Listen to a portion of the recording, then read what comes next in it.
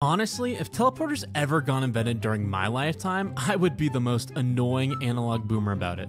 My grandkids would be like, ugh, Grandma, why don't you just take a teleporter trip to come visit us? We all do it all the time and it's obviously safe. And I would be like, absolutely not. It kills you and reconstitutes a copy with your exact memories.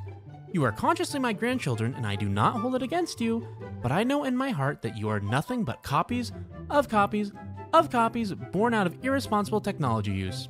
I am not touching that devil's elevator as long as I live.